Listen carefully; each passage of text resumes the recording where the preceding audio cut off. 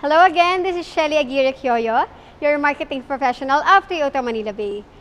Joyful day to my viewers.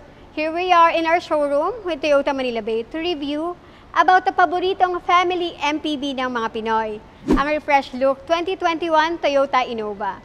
Ano-ano nga ba ang mga features na na-refresh kay Toyota Innova 2021?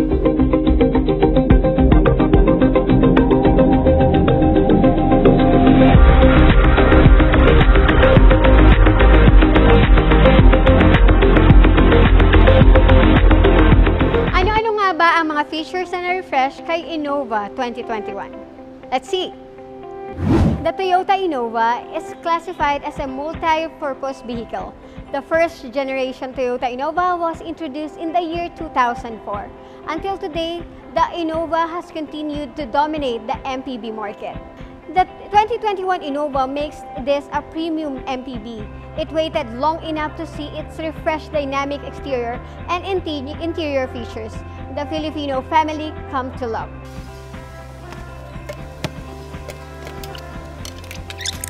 Ang Innova ay may maraming variants. On this video, we will review our best-selling Innova E Dsl variant.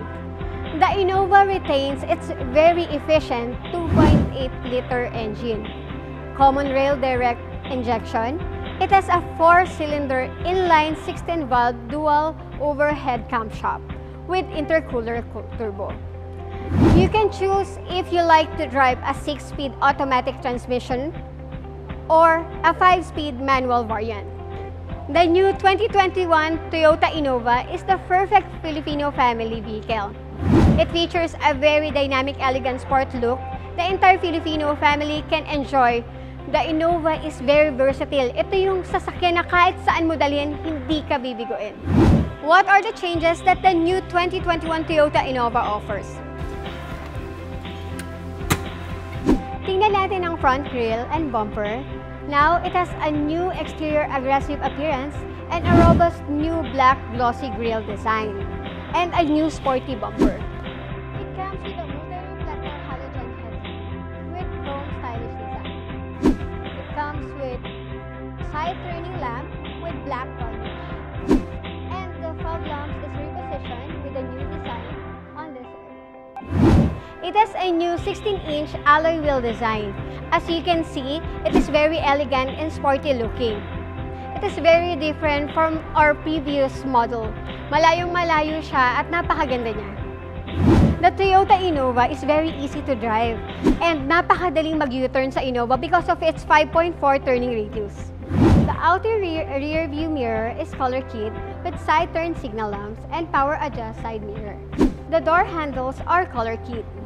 The Innova has a ground clearance of 200 mm, kaya di ka mangangambang malulubak sa mga lugar na madadaanan ng inyong sasakyan.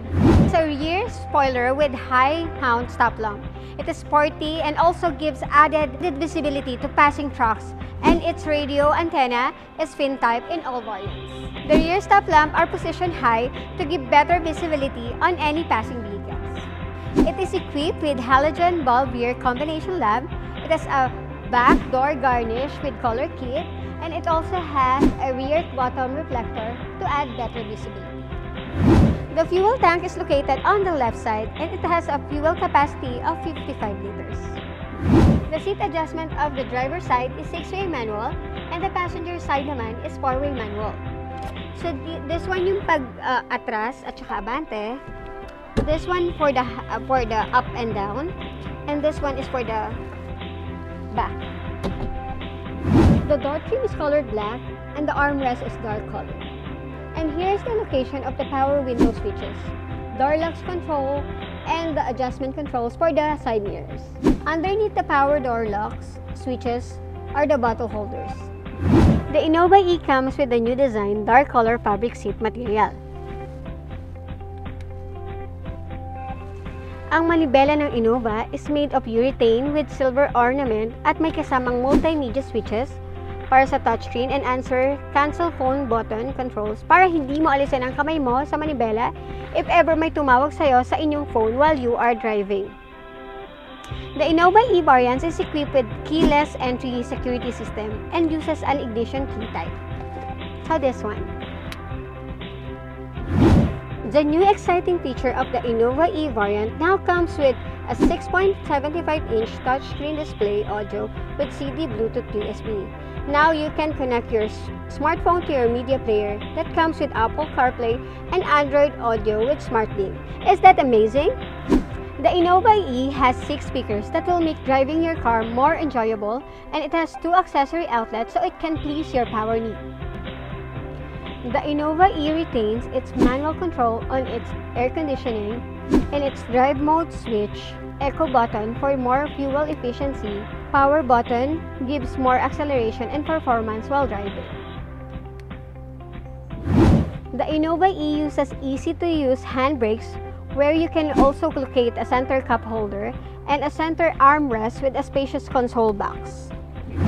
When it comes to safety, you can have a peace of mind when driving an Innova.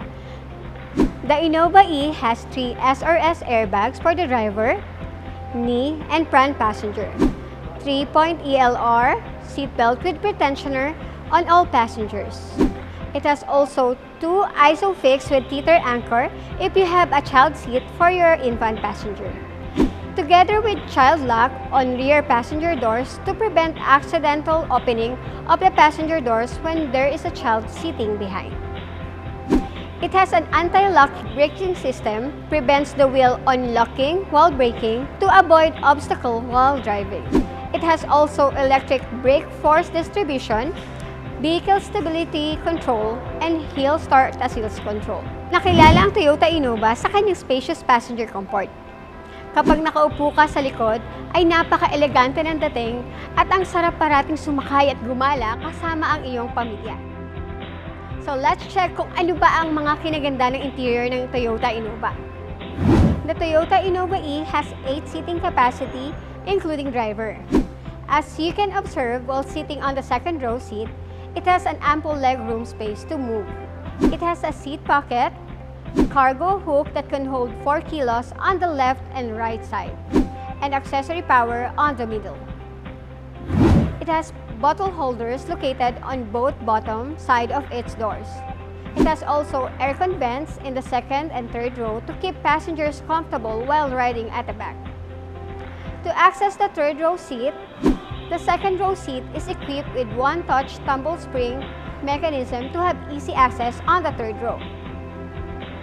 The third row seat has also cup holders, headrests, and 3-point ELR seatbelts on all passenger seating on the third row. At the rear side of the Innova, the third row seat is on one-touch easy space up. There is an additional compartment space when there is no passenger sitting on the third row. There is a rear lamp on the right side, and the spare tire tools compartment is located to the left side. The unit price of the Innova E Dsl manual is 1,285,000. The unit price of the Innova E Dsl automatic is 1,355,000. And the colors available on the E variants are black, silver metallic, blackish red mica metallic, red mica metallic.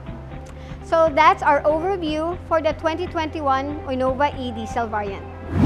This is Shelly Aguirre Kyoyo. If you like this video, please like, subscribe, and share my channel. Thank you!